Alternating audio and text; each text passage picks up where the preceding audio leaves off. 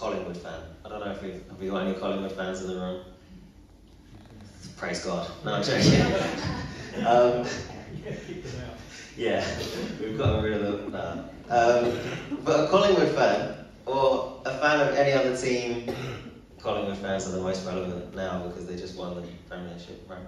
I won't act like an expert, but those people might have been unbearable on that day if you supported the Lions or any other team.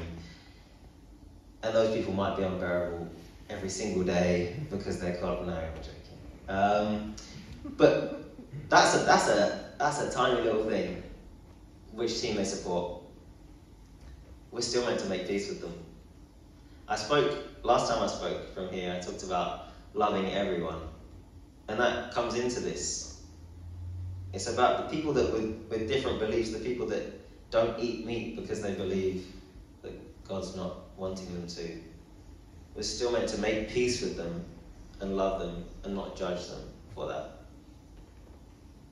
How about the most relevant thing? Yesterday, I don't even know. I don't feel qualified to comment on this because I wasn't literally qualified to vote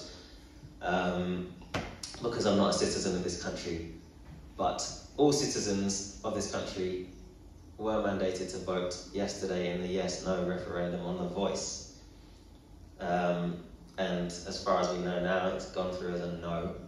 And I don't know how everyone in this church would feel about it, but if there's people in this church, or people in general, that voted opposite to how you did, are you suddenly not meant to have peace with them?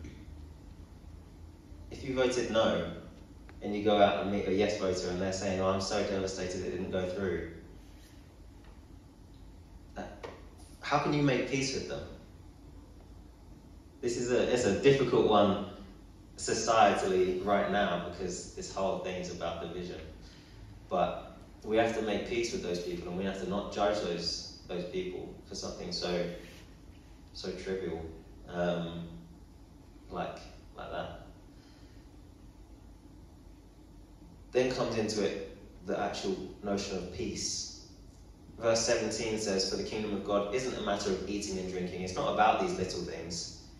It's of righteousness and peace and joy in the Holy Spirit.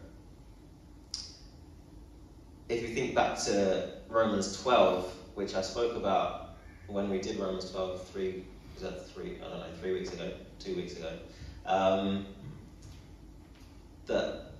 that's the kind of where we're basing a lot of this whole term on, is the second half of Romans 12.